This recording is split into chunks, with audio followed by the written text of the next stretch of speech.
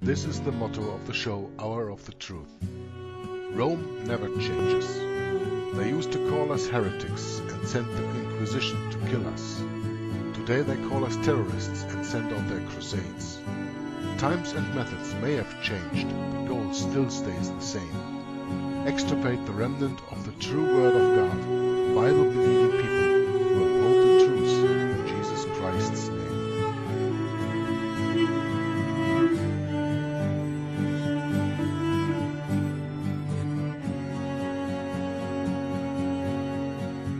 From 1203 to 1805, 50 million Christians died, suffering at the hands of Rome, 'cause they believed in Christ alone. They died through Europe, especially Spain, for they saw all but Christ is vain. He suffered by his death for men, to save them from their awful sin.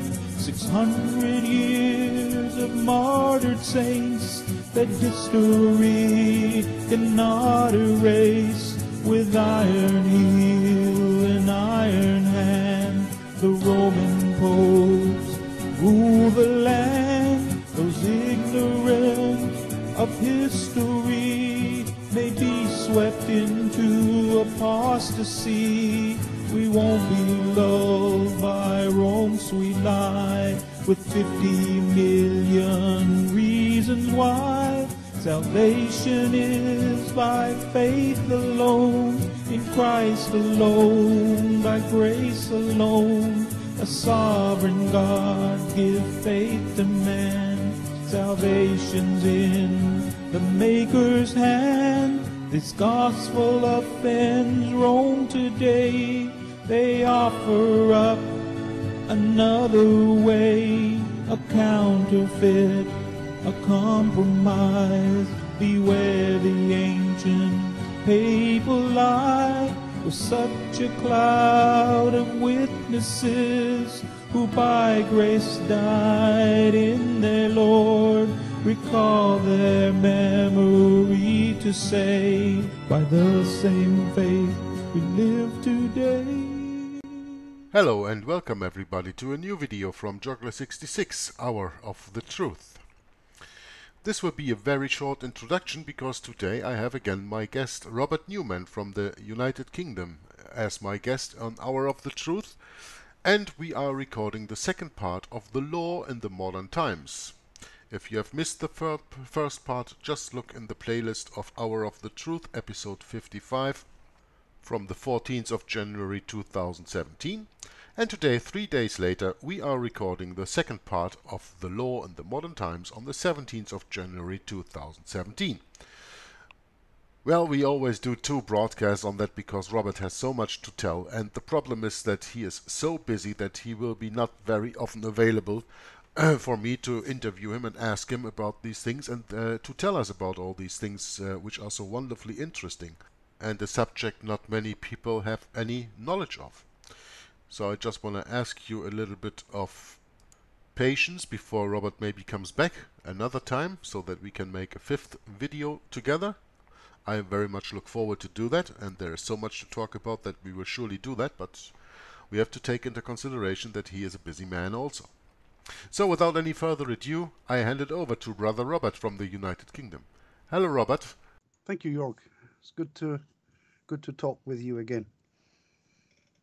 Thanks for asking me again to speak on these subjects. Yeah, thank you, Robert, for coming, because I know that you are very busy, and I would have even liked to do many more broadcasts like these. Well, I hope you still think that it's a little bit. We're struggling with. We're trying to condense many things into a small container. Oh yes, you know, struggle. We are struggling every day as Bible-believing Christians with this world and the way it is going. Huh? Yes. However, I think the first half of this hour, or just over this hour, will be concerned with some small technical, historical things. And maybe the second part, we can start to look at what is called in English the trust, or in German is this Vertrauen situation, the relationship between the individual and the state. Oh, or, that's a or very interesting point. the The relation. relationship between the individual and the state. Yes, yes, Okay. yes. From a Christian perspective, from a law perspective, Yeah. and the second part of this, because I really want to talk a little bit about the private side, not only the public side, because it is private, public. So you will say, people say, well, yes, Robert, you're talking about the public, but you're not talking very much about the private. So I think maybe the second half I will try to move into that area. That's great, Robert. You know, the Okay. platform on Hour of the Truth, this show is for you to Right. explain all that to my listeners and my viewers, and I will also listen and And here and myself. there ask a question. Okay, okay. Um, Germany has had many great researchers in the area of the law, many of them. In fact, the 19th century produced many remarkable researchers. Germany had a good reason to study, to become interested in the law, because Congress of the Congress of Vienna ended the Holy Roman Empire, and there was administrative confusion because of this, and also because of the Napoleonic system, which was threatening Germany and invaded Germany, parts of Germany, as you know, in the early 19th century. So people were looking for a law system. Napoleon had a law system. Rome had a law system, but Rome was temporarily discredited in the eyes, even in the eyes of German Catholic people. So there was a big uh, need. There was a need for Germany to consolidate itself. They Can I were, can I ask a question here? yeah, sure, You are just you were just mentioning the Congress of Vienna, yes, but there were also two other secret conferences yes, of yes, Chiri and Verona. yes, yes, yes, Uh, do you have any knowledge about those? Because yeah. those were led by the Jesuits and they were splitting the world after their Oh, yes, of the way course. that they wanted. Can you Oh, say anything about those to oh, our listeners, absolutely, maybe? absolutely. The intention of those two secret conferences was to make it impossible to have a government which would be accepted by the people. That's the objective, is to create a government that is unpopular, and In other words, you can't. putting into areas what was done with the founding of the United States of America. Yeah, you cannot have a That German. there will be no repetition of that. Yeah, you cannot have in the Jesuit thinking. You cannot have a government which is interested, gives the priority to the people. If they give the priority to the people, this would be a big problem. Hmm. And so they have an agenda, you know. The the Jesuits had an agenda. Their agenda was to make German people fight English people, Yeah. and English people to fight German people, and everybody to fight everybody else, because they would manage this situation, and they did this situation. Um, in Germany, they wanted to have, first of all, a law system, but they didn't necessarily want the Roman Catholic system. And this is the amazing research that is going on in Germany at that time. They knew there was a law. They knew there was the Bible. They knew they had a long history of the law. As I mentioned before, Hmm. they knew about the will, the wills, the power of the wills, even before England in history, in the 9th century. They knew German, the Germans knew about these things a long time before the rest of Europe, in fact.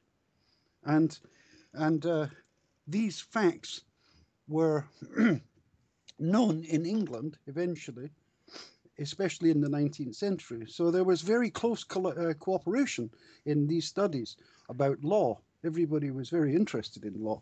England was interested, and one of the greatest researchers was this Otto Friedrich von, is it Gierke? Gierke, yeah. Gierke. Otto Friedrich von Gierke. He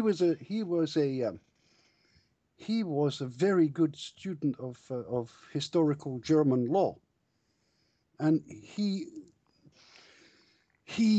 wrote several very large books. Some of them were translated into English. In fact, they were very important, and he had his critics. The critics of the Roman Catholic Church in Germany were critics of Otto Friedrich von Gierke. Would you say is it safe to assume that he was a Protestant then? No, I don't think so. No, I think these people, Maitland of England and Otto Friedrich von Gierke, I don't think you can look at them as religious people. I think they were secular. I think when Maitland died in 1906, he could easily have been a Roman Catholic, but he wasn't. When he died, I think he died in Corsica.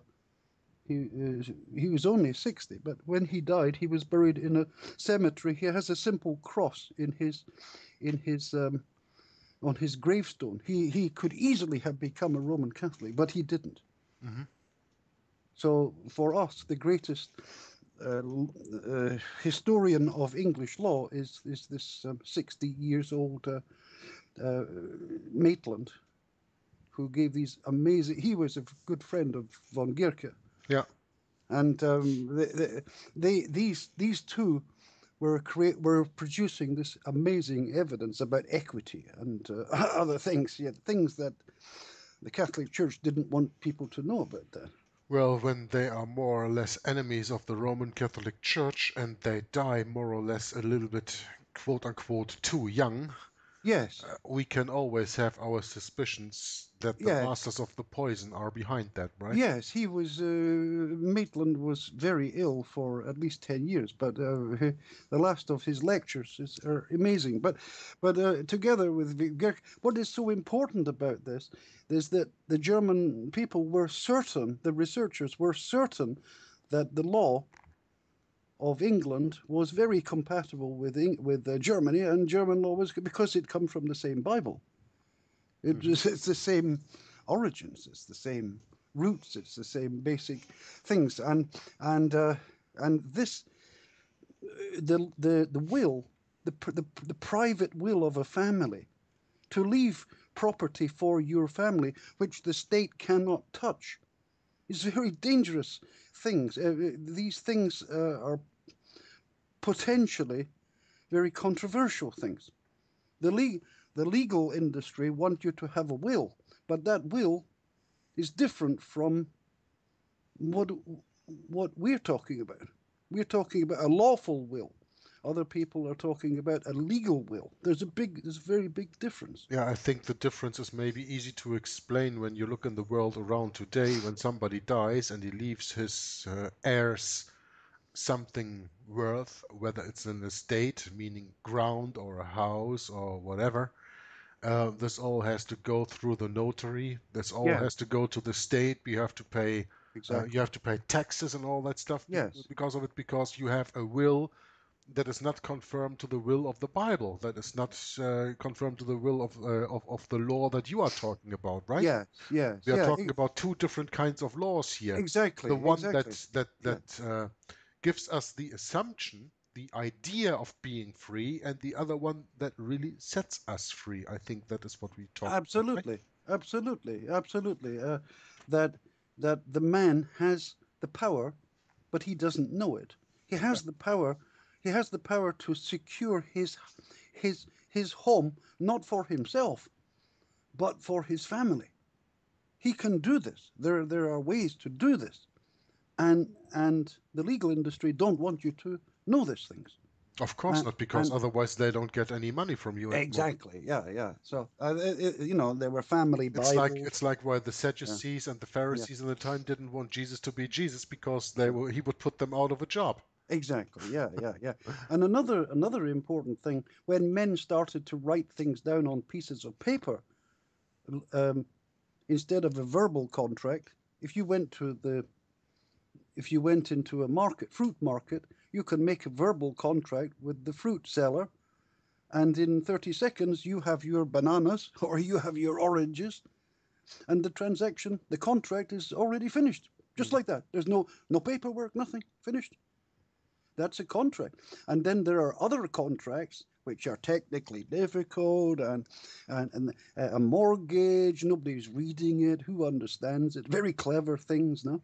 But the actual purchase is the contract is extremely simple. Usually verbally, it's a verbal contract. Well, And then isn't yeah, that the story of our life, Robert? yes, yes, That everything that we experience in the system that we are living in is so complicated, yes. whereas the truth is so simple. The truth is simple. I mean, when you take Yeah, the Bible was written for every 8 or 9 year old to be understood, hmm yeah? yes, And everybody understands the easy way of salvation that Jesus Christ and the Bible offers to all mankind by just faith through grace given by God. We are saved by the name of Jesus Christ and nothing else. mm, And then you look at the different religious systems that we have in the world, and let's just, for easy, because we are talking about the Bible, let's just take, for the easy way, take Romanism, Catholicism, which calls itself Christianity, which it is not, and then see how difficult they make the way of salvation. You have to yeah, earn your way to salvation mm, through sacraments and works yeah, and all that stuff, and then you are still not saved because you first go to purgatory. I yeah. mean, when you study that a little bit and you see how difficult they make that, and then you see how easy the Bible makes that, and then you transfer that into our life and our system that we are living in, everything is actually so easy. They only make it so complicated that we don't see the easy things Very anymore. true. I Very mean, true. it's like Yeah. it's like you could say, well, when you want to hide a tree, when you want to hide the tree of knowledge, you can best hide them in a forest, right? Yes. I, Yes. I think that's about what they do. Sorry, I didn't mean Absolutely. to interrupt you, but I thought it No. was an interesting parable to see about. And Uh, everything is actually when I came first to the Bible, I could not grasp that it all is that easy. Because in yes. this world you always have to study from little on. You are put into schools and then Yeah. put into universities, and when you have that, then you have your master degree and this and this and this. You need to study and have this and all that stuff, Mm. and Yeah. then you know it all, they say, but actually no, the truth is much easier to be found. Absolutely. Moses was trained in all the wisdom of Egypt, but when God got hold of him, he sent him into the desert to burn all of his education out of him, so that he could be useful to God. Hmm. And it's the same with St. Paul. St. Paul was a highly educated man. He thought he knew everything. I think there's many examples of that. I think Luther was a highly educated man, Yeah. and there have been many highly educated uh, people who they more or less had to forget what they knew. And I've met doctors. I'm sure you've met intelligent people who will tell you, Robert, the things that I learned in university, I had to forget them because they're simply not true. And you learn these things, that what we are told in history is not necessarily true, or what we are told in science is not necessarily true, but they believe it because without the dogma, well, what do we have? This is the scientists, yeah? They have to have a little bit of dogma. Yeah, isn't that true? That's all they have.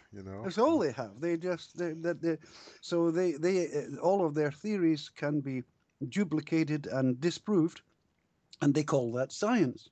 So if scientific theories are always collapsing, that must mean that scientific literature is becoming more and more science fiction every day. Hmm. But they don't call it science fiction. It's just a failed theory. Well, that's science fiction, something that the people believe. If you stand in front of the television or cinema, when there's a science fiction program, people don't like it, of course, because it's a form of entertainment. And science is like that. Science is telling you that God doesn't exist, and they know everything. The historical sciences, yeah, Mm. they know better than God. They think, which is kind of stupid, but they believe that. That's the beginning of their education. It's the end of their education, but it's also the beginning for them. Mm. And they professing themselves to be wise, they became Became fools. fools. Yeah. That's exactly the academic world. I mean, I'm not saying that God can use intelligent people, but I don't think it's so easy these days. It's the vanity, where people are attracted by this academic, what's the word, alumni. The alumni, they have PhD, LOD, or something like that. Yeah. But So okay, anyway, I anyway, didn't want to interrupt you sorry.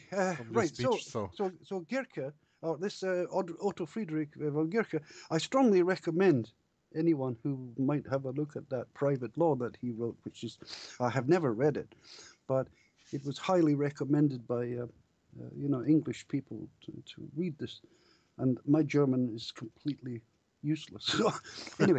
So anyway, um, uh, okay, I want to talk about a few words, um, the etymology, or the meaning of certain words. mhm. The word domicile in English is in German is domicile, is it? Domicile? Domizil, yeah. Domicile. Yeah. The place of where you reside. The place where you reside. Okay. The place where you reside. When a baby is born in the modern world, this is the government, what the governments, they all agree about this, that when the baby is born in the world, it receives, shortly after it's born, the government gives it a domicile. It's called the original domicile. Hmm. And there are rules for the original domicile. The bureaucrats have thought of everything. Uh, Normally, the baby will receive the domicile of its father, right? Uh, so, um, if your father is Japanese, you will receive Japanese domicile, even if you are born in Germany. You will receive he will receive a Japanese domicile. If you're traveling in a ship in the middle of the Atlantic, the baby will receive the domicile of his father, his natural father. But if his natural father has died, he will receive the domicile of his natural mother. That's internationally agreed. Everybody agrees with that. Yeah? That's Okay. so everybody has a domicile. I have a domicile, you have a domicile, we all have a domicile. And every baby has a domicile. As soon as the baby is registered with the state will give it the original domicile. And most people in the world, they keep the same domicile all of their life. They never change it. It never changes. And you have, for them, it never changes. You have to have a domicile. You have to have one domicile or another domicile. It doesn't mean nationality. Nationality is something else. Domicile is the system which is not controlling, the system which is in charge of the individual. The domicile. You get the word dominion uh, or dominate. Yeah, very strong. Dominion. So domicile is the controlling interest of the individual. And if this controlling interest of the individual is let me give some example of why this is important to know this. Um, uh, can you still hear me? Yes, I can hear you Oh, fine. Oh, you can hear me, right? Okay. If you are a baby, you cannot get a mortgage. It's obvious, no? If you're a That's baby, obvious, yeah. if you're a baby, you cannot get a driving license. If you are a baby, you cannot enter into a commercial contract. There are many things you cannot fly. If you're a baby, you cannot be a pilot for Lufthansa. Yeah, you can't fly an airplane. And so there are many things a baby cannot do. It's obvious that he cannot do it. He doesn't have the mental capacity to do these things. The baby is still a baby. And when it reaches a certain age, it's supposed to have the mental capacity to be able to get married or make a contract or make a mortgage or do these things. He can become an airline pilot and he can go to university, get an education and all of these things. So, however, if the individual reaches the age, well, let's say 18 or 21, and he does not have the mental capacity to make a contract or get married or enter into a mortgage or get a driving license. If he has a mental problem, he's mentally unable to do these things. Mm. There's a problem, no? Yeah. Then there's a problem.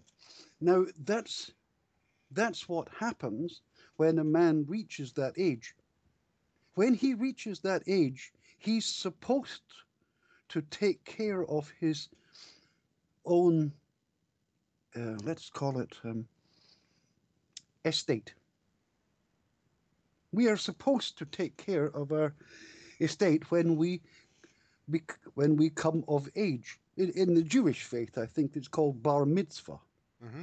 Something like that. Yeah, you reach a certain age where you are able, as a young man, to accept that you have certain responsibilities, certain things you need to do. You have a family, maybe you want to go to university or something.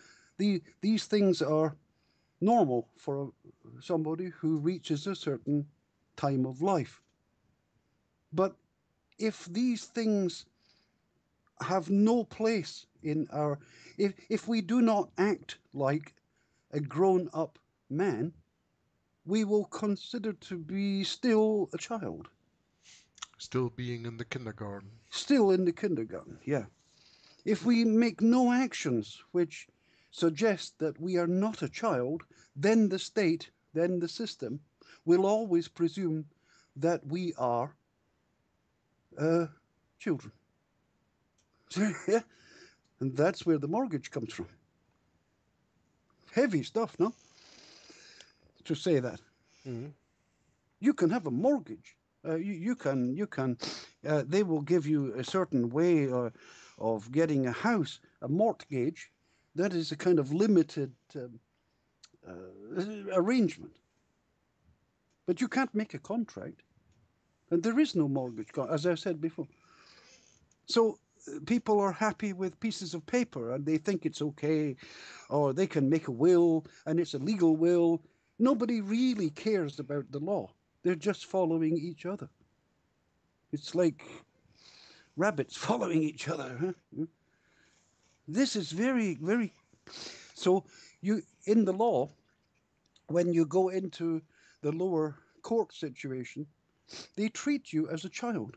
You cannot speak for yourself in the court. In England, I don't know about Germany.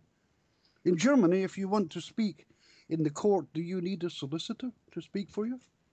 I think so. I'm not that familiar with the Yeah. German law in that, All right. that Okay. kind of regard. Okay. In England, you cannot speak for yourself. It's very difficult to speak for yourself. Usually, there's a solicitor who is trying to prosecute. You didn't do this, and you didn't do that, and then you would get a solicitor. It's very scary to do that, no? To go to a court if you don't know what you're doing. Yeah. right? And if you go, that's what the law says, that you cannot represent yourself because you're only a child. That's what the law says. That's, imagine that. And every contract that you make, I don't care if you're 50 or 60 years old, the law says you are a child. Can you imagine that? If you tell people that, will they believe what you're telling them? Well, it's up to you to explain it to them now.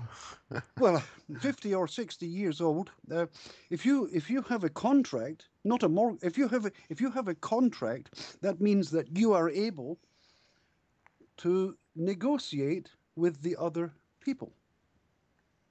Yeah, it's obvious. Yeah, if you're going to have a contract, you will be able to discuss the contract with the other side, no? Hmm. But does anybody discuss the contract when they have a mortgage? No, nobody discusses it. You get a telephone call saying, "Oh, it's been approved. Please come into the bank and sign the papers." And oh, can I sign here? Yes, yes. Do you have a ball pen? Yes, yes. Sign it here. That's it, and everybody's happy. Nobody's negotiating anything.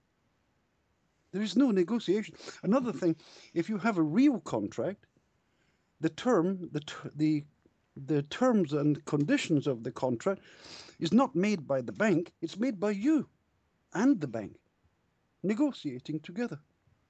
So you see, this is not a contract. This is only an agreement. Yeah, but the problem is the power, The power, yeah. because the bank has the power to condict to tell me their conditions. And if I Yeah, do not they are. The agree, bank, and if yeah, I do yeah. not agree, I don't have a contract. So Exactly. If you don't agree, there is no contract. Yeah, yeah, exactly. Yeah. So we come back to this situation. so we need to have power first then. We always have power, but we don't know that we have power. Okay. How? We were born with power. We were born. God gave us the power. It's Yeah, that's right. We were born with power, we are Robert, but then we gave it we up. Our parents gave it up yes. by giving us to the state, who gives a receipt which is called a birth certificate. Yeah, that's And, some and, there's and some truth. we are sold into the state from the moment of our birth, and we don't even know it. Well, there is some truth in that, and but so the domicile is the beginning of this relationship. It's okay when you're a baby. It's okay. You don't even know that you know it's good. You get some benefits from it, from the hospital, from the school, and nobody questions this. But when you get older, then I want to talk about the word findling in Yeah. German. Findling, in English, foundling. A foundling is a baby which has been abandoned. That's a terrible thing, no? Yeah, absolutely. But that's the same in German, the Findling, Foundling, yeah. Findling, yeah, findling. Okay. Uh, in England, when a baby is born, it can be 7 days, 6 days, 3 days, 4 days, 2 weeks before the baby is registered with the state. Yeah? Yeah. What do they call a registry office in German? What's the word for that? Where people register, the baby is born and you register the baby. What is the name of that They office? do that in the public office of the town hall. The town hall, yeah. Yeah. So that Bevölkerungsverzeichnis is that, so that is where you have the charts of the population, and then you register with your address and all that stuff. Yeah. yeah. So registrator, you have a registrator, no? Yeah. Yeah, Registrator, yeah. a registrator. So the foundling, is the status of the baby before the mother and the father, or mother or father, register the baby. Somebody has to be in charge of the baby. Who is in charge of the baby? When the mother is in the hospital giving birth to the baby, maybe she has a sedative. She's almost unconscious, no? Mm. Who lawfully is responsible for the baby? The father then? Well, the father's not there, or he's there for half an hour or maybe an hour. Then what happens? No, the state never miss the opportunity. They will make a record. The doctors will make a record, and this child, they don't know exactly who are the parents of this child. There's the findling situation. I'm not trying to be a conspiracy theorist, but you see what I'm trying to say. That in this space, I thought this little babies directly after the birth they get a kind of a bracelet with the names of their father and mother on it so that they know who to attribute the child to. I don't know if that's certain. I don't know if that's true. Some places that's true, but somebody has to be lawfully responsible for the baby. And the state, and the hospital. You notice the word in the hospital, they have the word wards. A ward. Yeah. Well, a ward can be a prison ward. Yeah. You also have in the hospital, you have sisters. Yeah, sisters. It's very Roman Catholic. This is like a nunnery. Like a nunnery or a convent. No, is the sisters will come to see her in the hospital. The priest is there also. All kinds of people doing different official things in the birth of the things. The registrar. Do you know this word regi? Regi means king. Mm-hmm. King. Yeah, from Regis, yeah. Regis strata means that's the level. The Regis, the king. Regis tree in English.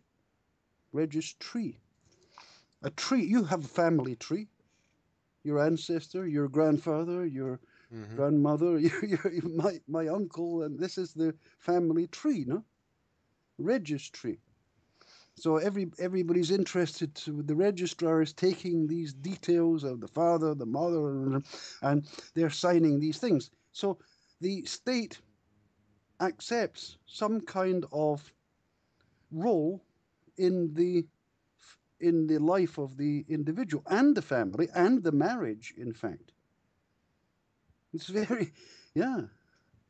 That's how, and then, so if you look at this, like, what's the word? Like a door hinge, it can swing both ways. It starts off, you are subject to the original domicile. But the idea is that you don't stay in the original domicile. That was not the idea. You were not supposed to. If you have an eagle in a nest, it wasn't supposed. The chickens were not supposed to stay in the nest for 75 years. No, with other words, you have to change your domicile when you come to age. You have to change the domicile when you come of age. Yeah, that was the original. But the subject of well, if you say, how can I change my domicile? It doesn't. Changing the domicile doesn't mean changing your physical location. It just means that you're changing the place where your what is the word? Your where your business is conducted. Your business. If you're a grown-up, you have to have an office where you're working. You're not going to be working in your bedroom or something. You would, if you wanted to have a real business as a grown-up doing serious things for other people, you would have to have a place of business. And so when you grow up, you will change your place. You're doing this kind of business when you come to this age, and that you can be. Imagine like a company. The company is now. It was originally registered in Berlin, but it's now registered in, let's say, Paris. Or it was in Paris, but now it's in Berlin. So you change the domicile. That means you move out of the original domicile into another domicile. Usually that means changing from the lower court system into the higher court system. How you move from a lower court system into a higher court system? If you have a will. If you don't have a will, you're still in the kindergarten. See? Mm-hmm. Yeah. If you have a will, then you have the capacity to make a will. And that is the evidence that you are old enough to accept responsibility. But if you don't have a will, then you're still in the kindergarten, even if you have a legal will. That's the law. I mean, that's not just the law of England, that's the law of everywhere. It's very, very amazing, no? But that's exactly right. And some people give all of their will to the state. And that's their life. The state is their landlord. Yeah, and that's it. That's all they want to know. Then let's moving on. A chancellor. I want to talk about the chancellor in this equation.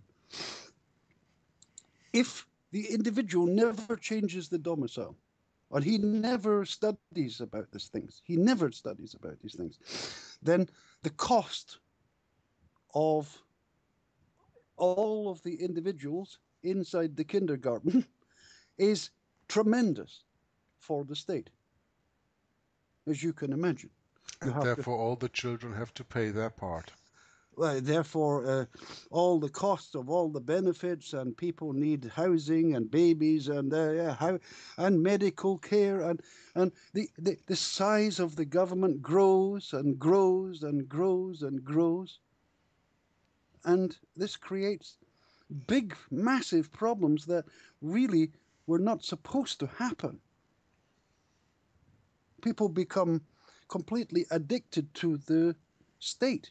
They cannot live without the state. That's true. It's impossible. They cannot conceive of a life without the state. But so in purely financial terms, think of it like an accountancy. The public side of life becomes full of debt and liability. And it becomes higher and higher with interest rates and IMF and all this kind of thing, a million, billion, and nobody understands what's happening, and bankruptcy, collapses of bailouts, and all of these things. This is the cost of people believing in some kind of permanent government. If anything is wrong, no problem. Government will sort it out for us. And then we have the role of the chancellor. In English, this is the word canceller. There must be somebody who can remove the debt. The Pope says that he can remove the debt. He says so. He can forgive all the debts, as you know, in the year of Jubilee. But he's suffering from amnesia because it never happened, right? Mm-hmm. If the Pope could wipe out all the debt of the Western world, can you imagine? But why he doesn't do it? Then he would lose control over us. Yeah. If he really has the power to control the wealth of the world, and he does control the wealth, why doesn't he wipe out the debt? God in the Old Testament wiped out the debt regularly every Jubilee year. Why the Pope doesn't do this? Yeah, because the Pope is the Antichrist. He cannot do this. Yeah. So, of course not. He is the Antichrist. He cannot act godly. He can only act satanically. Sure. That's why he doesn't. That's why he doesn't give us any equity. Doesn't give us anything that we really own. He only gives us debt. Right. So when I go to the store tomorrow and I buy my groceries and I pay the clerk at the counter with a note of 50 euros, I pay him a note of debt. It's a debt certificate. It is not worth anything. It's a coupon. It's a, yeah, it's voucher or yeah. But the chancellor is the individual who can cancel. The chancellor can cancel any debt. That's what a chancellor does. Mm. Chancellor. The word chancellor means to cancel. That's where it comes from. Yeah. And in the original court of the Christian world, when the original court system came into operation, the chancellor was the head of the original court system. Chancellor. And I don't know. People in Germany must know this. I mean, I'm sure Angela Merkel knows that. No? Does she not? It's it's possible that she knows, but she won't tell the lay people. Yeah, Chancellor. Yeah, the Chancellor of the. In England, we have this Chancellor. Chancellor was the head of the Supreme Court in England for nearly 1,200 years. It's just great.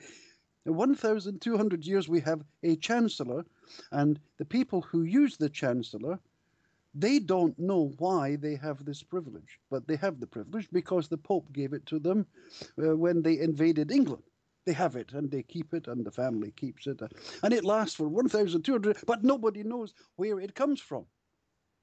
Where does this debt being wiped out? Where does it come from? Yeah, it comes from God, because when the baby is born, it's like a cell phone. The cell phone comes with a charger. You buy a cell phone, they will give you a charger, no? Mm-hmm. It's the same with the baby. When the baby comes, the baby gets is the baby is recognized to have title. We say it's entitled to something. If it wasn't entitled to something, the state would never give it benefits in the beginning. Yeah. Mm-hmm. Why does the state give the baby some help in the hospital? Why does the baby get the health care? Why does the baby get the education? Why? Where does that go? What's it coming? It's coming from the baby was born with a title, but the title has been trusted to the state until it's old enough to use it for itself. That was the original trust idea. Yeah, but the only thing the state misses is to tell the child when it has come of age that it is now entitled to things and do them themselves instead of Well, relying on well, the state. but this you can't we cannot blame everything on the state. If we are completely ignorant people, we can't really blame it on the state. There's a certain amount of responsibility that we have for our ignorance. Some people say ignorance is no excuse. I'm sure you've heard that. Mm-hmm. But we are tremendously ignorant of the law. The evidence of that is that 99% of people are following everybody else. That's true. So these things about the private world of the estate. In Germany, you have estates of big estates where there's forests and nice houses and horses, and there are great estates in Germany. There are great estates in England. Well, how these estates happened? These people were given the privilege to be able to move uh, from the kindergarten into the high school. And that's really what all of this Otto Friedrich von Gierke and other people, and Maitland and other people are talking about. Mm-hmm. It's the only way that your debt can become zero. It's only digits on a page. It's on the left-hand side of the page, or it's on the right-hand side of the... If it's on the left-hand side of the page, it's debt. It has to move from one side of the page to the other side of the page. Mm-hmm. That's all. That's its account. Every court these days of bankruptcy, every court is a bank. I told you this first time I said that it's a bank. They're operating to administrate the bankruptcy, because the bankruptcy is costing the world a lot of money, a lot of value. And it's not getting any better. It's just getting worse and worse and worse and worse. Why? Because people don't have their own will. They want to follow the will of, I don't know, of everybody else. The blind leading the blind. And this is a very big problem. And that's my understanding of these things. And so this Vertrauen things are real. They're real.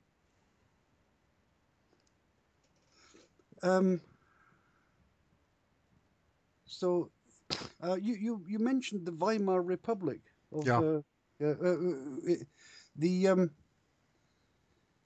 The Weimar Republic that came after the First World War. Yes, And that 1919. was 1919, yeah, and that was a sellout of Was the sellout, yeah. Germans, where everything was made into cooperatives. So Yes, yes. Did I mention that this Pope Innocent IV? He was the one that started the trust things in the Christian era. It's in the 13th century. yeah, you sent me the Wikipedia page Yeah, of him. yeah. Yeah. He was Pope between 1243 until 1254. Yes, yes, yeah. Isn't that of the time of Henry II? No? Yes, approximately the same time. Yeah, yeah. Yeah. Henry II is the beginning of common law in England. Mm. Yeah. Then what else is there? I'm going to read an English translation of something that Gierke, is it Gierke? Am I saying Gierke, yeah. Gierke, right? Gierke wrote this, and it was translated in English by Maitland. So I'm not absolutely sure that it's a great translation, but this is what he said. The idea in Germany of a common law would not die. There was no legislature, but there was a common law, and there was a hope that the law of Germany might someday be awakened. This is the context. He said, this is the land of Luther, Martin Luther. Mm-hmm. Is it? And then he regrets. He says he regrets what happened, what is happening. This is in his time in 1900. He really regrets that men are arguing about the history of the future of Germany. They have different plans for Germany. And he said, you've already got a law. You already have a brilliant law system. But they wanted to, Rome wanted to keep control of Germany. It's obvious. Everything you read about history is the same, no? That's obvious because Germany was always the heart of the Holy Roman Empire. Yes. Yes, absolutely. And then he talks about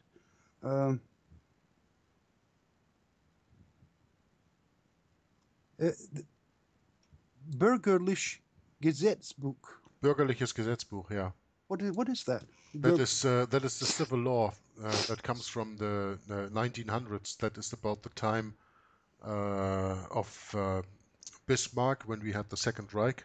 Ah, yes, all right. Okay. And then the law was written, and the Bürgerliche Gesetzbuch is the civil law of Germany. Right. BGB, it is shortened, Bürgerliches Gesetzbuch. Mm-hmm. Yes. And then he speaks about the Pope who introduced this idea of everything is a corporation. At an early moment in the development of Germany, then also came the theory of the corporation. This is exactly what you're saying, and this is exactly what he's saying. Oh, interesting. Okay. Yeah. I'll just put this translation. Hmm. It's exactly what that your German writer was saying. Let's just put that in the window. Gierke. Yes, that's what he said. This is a translation. Yeah, continue with the translation, no problem. At an early moment in the development of Germanism, a theory of the corporation which gave itself out to be Orthodox Roman theory, and which Savigny had later defined in Savigny was pushing this idea.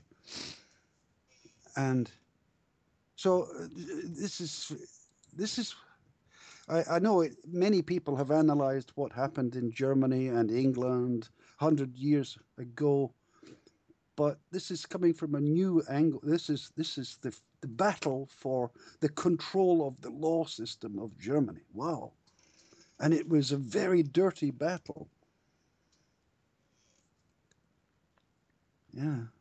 It's almost like the war is being fought again and again. Yeah? It's interesting what the Again. translation says here. Georg Bachelor, who lived to be the father among Germanists. You will never, he said, in effect, force our German fellowship, our German Genossenschaften into the Roman scheme. Yes. We Germans have had and still have other thoughts than yours. Since the Roman corporation, the Universitas, has been in the crucible. Romanists of high repute have forsaken the Savinian path. Yes. I strongly recommend this writer. According to Gierke, the first man who used this famous phrase of corporation was Sinibaldo Fieschi, who in 1243 became Pope Innocent IV. Yeah, I just wanted to say Yeah, that's Sinibaldo Fieschi. That was Pope Innocent IV. Yeah. Yes. And so this is the information I have about Germany. There were various other researchers, but in England, England kept the law of wills is the only thing that England would never, or Britain would never compromise in when they joined the European Union. The one thing they will never compromise about. In 1960, when they eventually started to cooperate with the Europeans in Strasbourg and various other places, but that was the one subject they will never compromise on. This the will, we're testamentary wills of property, and most European people didn't understand this English system. The English system is the biblical system of wills, and England would not concede but England were not very enthusiastic about the European Union.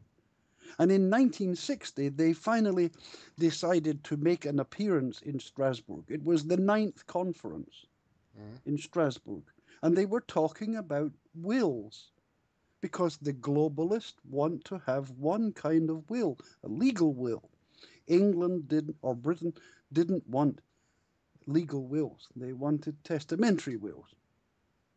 There's a big difference between legal wills and testamentary, or the true testamentary will is very different. And Strasbourg, they didn't care about what England was saying. It sounded very esoteric, and nobody cared about it. And still to right now, these wills are very powerful in the system of United States, Canada, Australia. These are the equitable wills around the world. It's just an accident of history, as I said last time. So this Hague Convention was in 1956, 1960. And it was then that the British said, we will compromise on anything, but we will not compromise on this. And it's still true 50 years later. That's how important it is.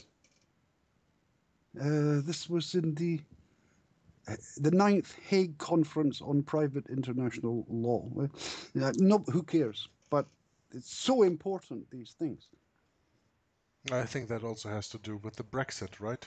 Where we got the I think exit of Great Britain of the European Union last year. if you look into the history of the law of England, you have in 17th century, it is the law of England that England shall not be subject to the law of a foreign power. Yeah, that was the time when England was strong as a Protestant country. Yes, but this was the law at the time when the politicians joined the European Union, and then they said, yes, we will give you a referendum, but that was 29 years ago, and eventually they said, yes, we'll give you a referendum, we'll give you a referendum, we'll give you a referendum. I am not a political individual, but it's obvious to me that Rome wants to control everything. It's really quite simple. And the one thing they cannot change about England is a very big problem for the attitude of the English, but also the Germans, I think. Germany today is asking big questions, not about the European Union, but about the future of the world, the policy makers, the politicians generally. Nobody believes in politicians in England. Nobody believes in them. That's it. So it's not. I don't want to be political. I don't want to be. I believe the Socialist or the Green Party or the Christian Democrat. To me, it's all childish rubbish. It is. Yeah, it absolutely is. So the equitable will is where the debt in the court today, it's not a fairy story, it's reality. The mortgage is cancelled if the man gets to this equitable position, but it's not easy to do that. It's not easy to do that. He has to change the domicile, as I mentioned already. He has to stop using the national insurance number. He has to stop borrowing from the bank. He has to stop creating debt, and all of he has to do certain things. There are certain things to do to do these things, and that is now more and more interesting to people. But it has to be lawful. It's not illegal. We're talking about lawful. It's not. You're not trying to bring the system down. People love the system. They want more of the system. They cannot imagine a world without the system.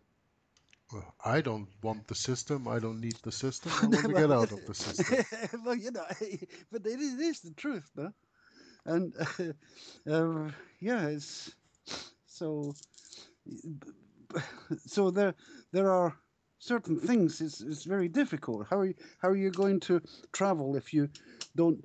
Are you going to use money, or what do you get, a plastic card, or what happen? All of these kind of things. It's not so easy. Then you have a tax system, and you have an exemption system from different forms of taxation. It's not so easy. If you lived in ancient Egypt, it's not easy. If you lived in Palestine, not so easy. Israel, not so easy. Germany in the time of Luther, not so easy to live. Not so easy to live today. But yeah, I'm passionate about this subject. We must. I read the Bible and studied the law, and still studying the law, and I see that Paul is trying to tell us this thing, and nobody's listening. What I am trying to tell you is, in Galatians 4, he didn't have time to say anything else. George. He didn't have time to tell people anything. This was one of the last things that he said. Yes, it's very amazing thing. That's why he went to the head of uh, the system in Rome. The lawyer went to see the head of the bureaucracy in I mean, it's just an amazing thing, you know. I, I, I really think it's just amazing.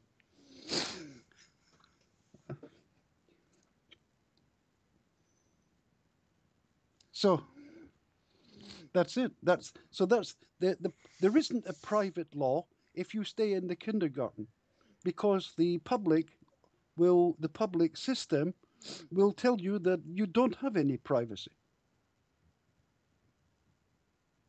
That's the next thing, no? Yeah, I think so. That's the next thing, that we don't have any privacy. Well, yeah. I heard a story. I don't know if it's true, but um, they were talking about an eagle with birds in the nest, and the birds would not leave, so the mother kicked them out of the nest. Not they didn't want to go. It was very soft in there, Mm. but they have to go.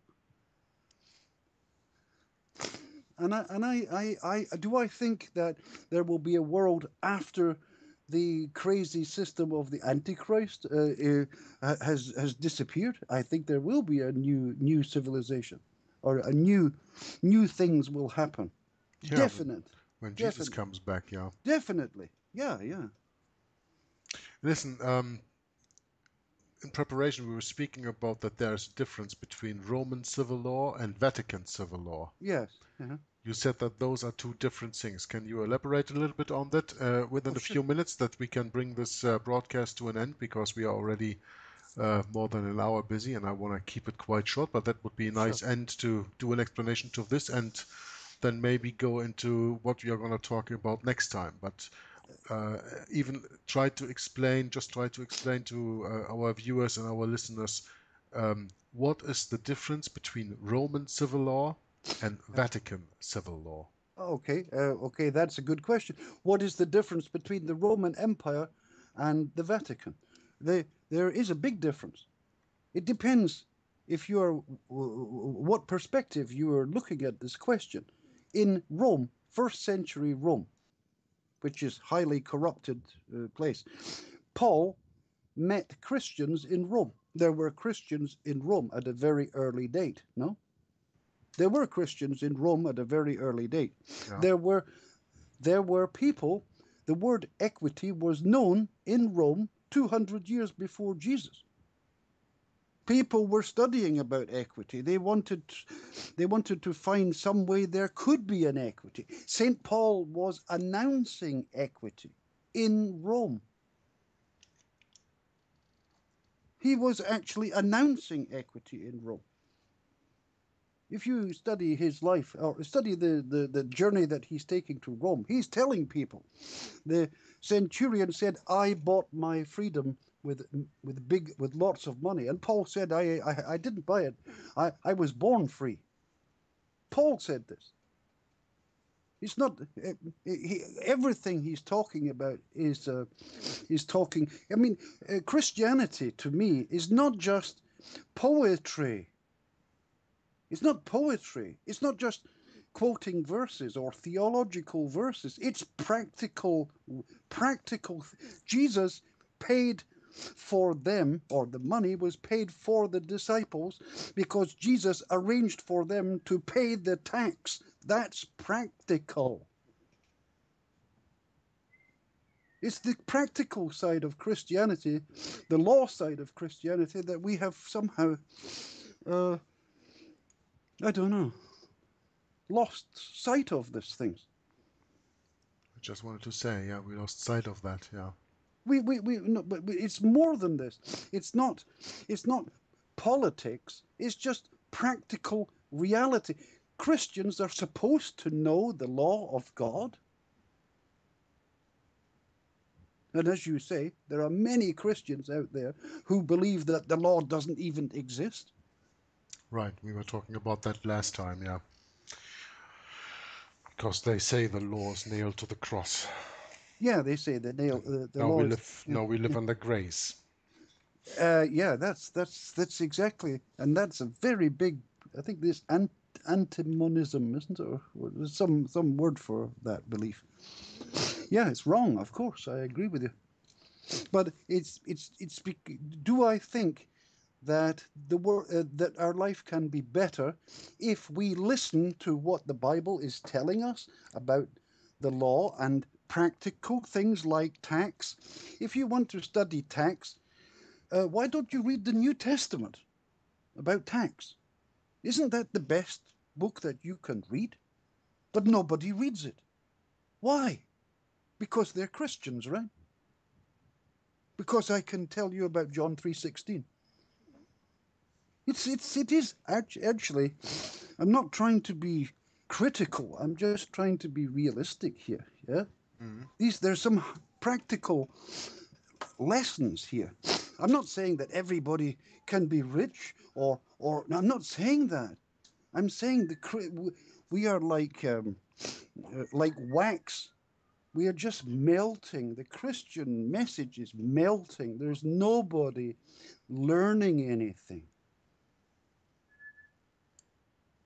Yeah, it's like it's like poetry or prose or something. Mm.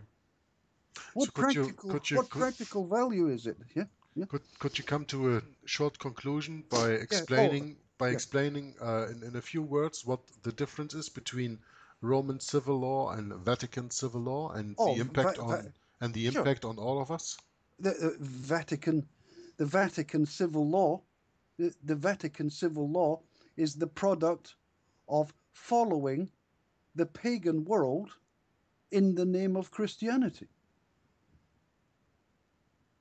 That's what what's the difference? I mean, what is the difference between ancient Rome and papal Rome?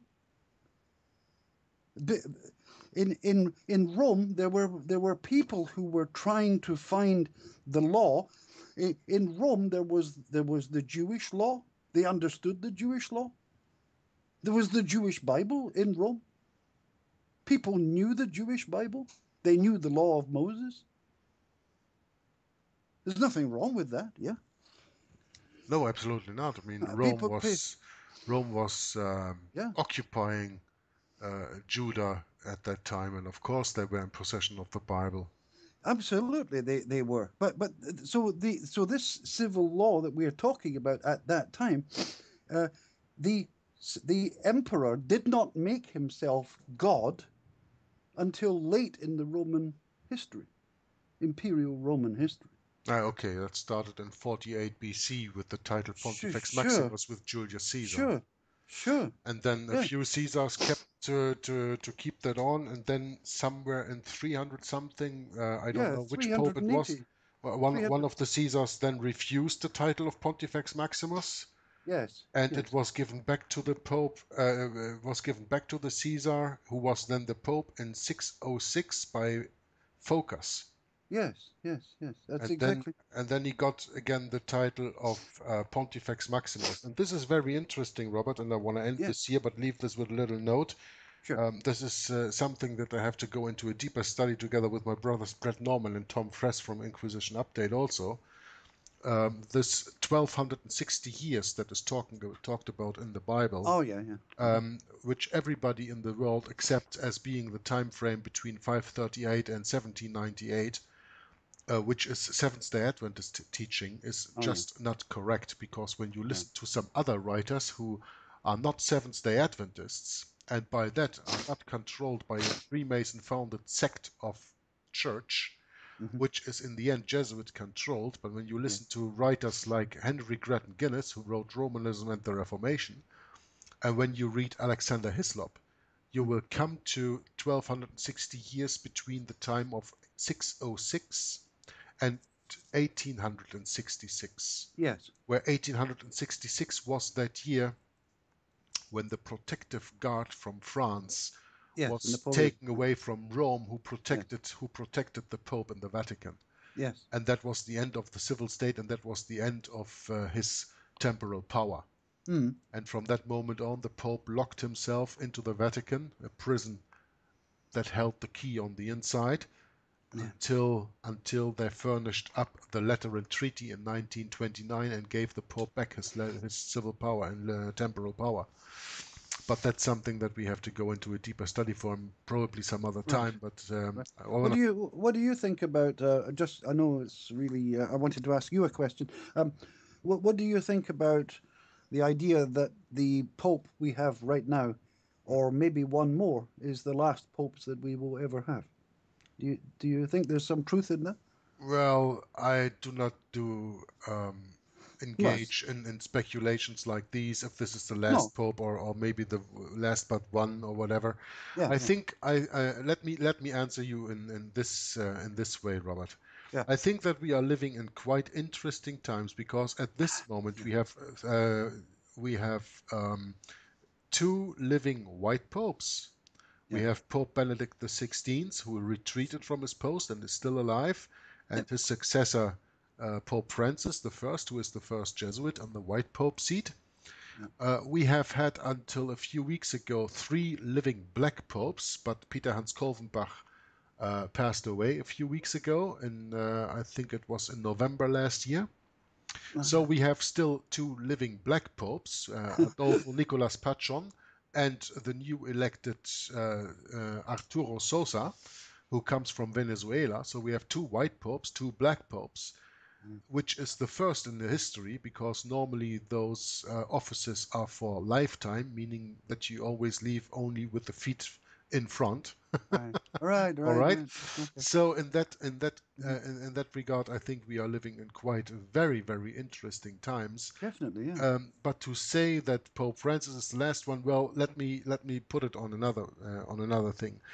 Um, they openly came out, therefore, that the white Pope, Pope Francis, now is a Jesuit. And in the last American elections, even Hillary Clinton came out very openly for it that her running mate is a Jesuit. Right. And everybody knows that Donald Trump, the president to be inaugurated in a few days, uh, is Jesuit trained because he Really. has 2 years of Fordham University, which is the Jesuit University of New York, and he has a few years of Penn U. From his 5 children, 3 went to Jesuit-controlled universities. 2 went to Pennsylvania University, Penn U, Hmm. and 1 went to Georgetown University, and they all have Ah. degrees from there. Really. Huh? So I. there Mm. are the Jesuits are out in the open at every aspect right now. Right. Right. We have the ramping pedophile priest sodomite agenda all over the world, which is coming to more and more attention to the people, Yeah. and the whole system is going to crumble within a certain time. And Sure. that is exactly what they want because they want order out of chaos. Mm. And they are now maybe on the way to exposing that our governments in all the nations that we have are all corrupt, are Yeah. all working against the people. And the more they bring that out into the open, the more they will stir up hate within the populations. There will come civil wars from all this. There will come chaos from all this. And at the end, of course, the Pope has the wonderful possibility to present himself as the so-called Prince of Peace, Yeah. because then he can say, now you see, we have had the old world order where I had control over all the nations until the time of the Reformation. And then we had the civil states and the states that were trying to rule themselves by man government, like republics, democracies, and all that stuff. And you see where that led us. That led us into this chaos. And now I'm going to present to you the solution. The global village. No more nations, but one nation under God. Under me. I am God, is what Mm. the Pope says. Right. And I Right. think we are heading that way. Mm. How fast? I do not dare tell. But that's the way that we will go. And let me assure you one thing, and also for our listeners, and I think this is where we should end with. Yeah. When you open up in the Bible, the book of Isaiah, chapter 14, you have this wonderful, interesting verses between chapter 14, verse 12, 13, and 14, the 5 eyes of Lucifer. Starting with, How art thou fallen from heaven, O Lucifer, son of the morning? How art thou cut down to the ground, which didst weaken the nations?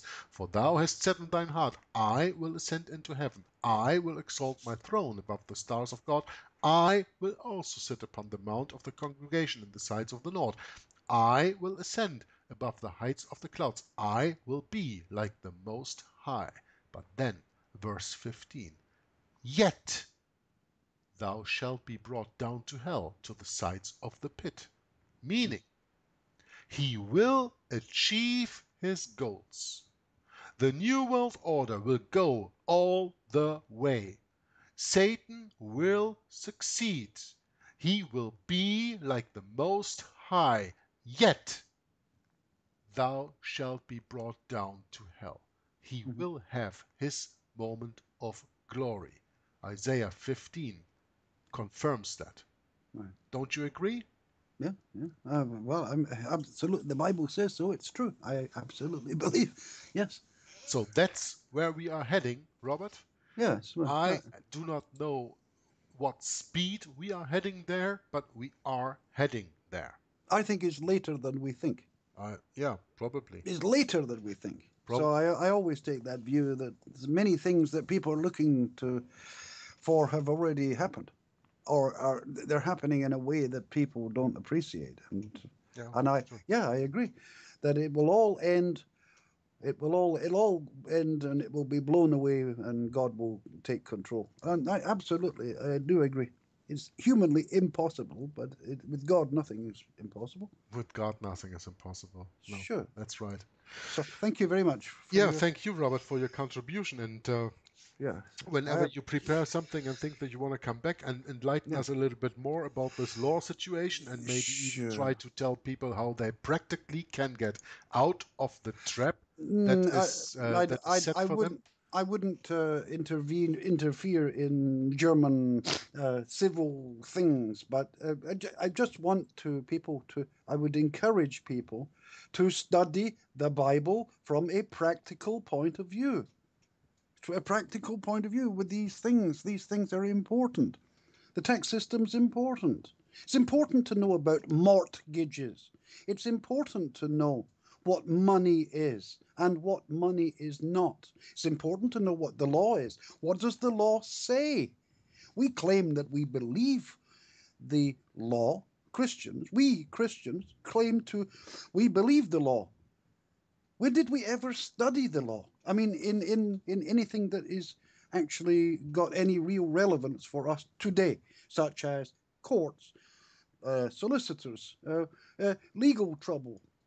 What do we mean by saying that we believe the law? What do we actually mean by this? And it's not that Germany hasn't produced brilliant people. It's just that nobody's reading anything anymore. Yeah, that's true. It just seems to be that way anyway. But that's true. Anyway, starting with the Bible. Okay, Robert. with the Bible. Thank you. Thank you very much for being my guest on Hour of the Truth. Oh, thank you.